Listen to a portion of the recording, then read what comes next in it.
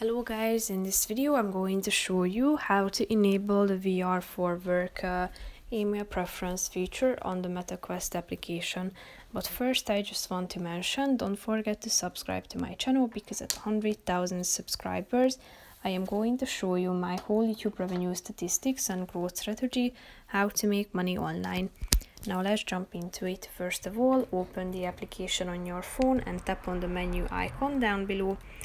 Tap on settings in the third row and then scroll down to email preferences, and then you should scroll down to the marketing email section, and here you have the VR for Work feature that you can turn on by tapping on this button on the right side of the screen next to it, and here you can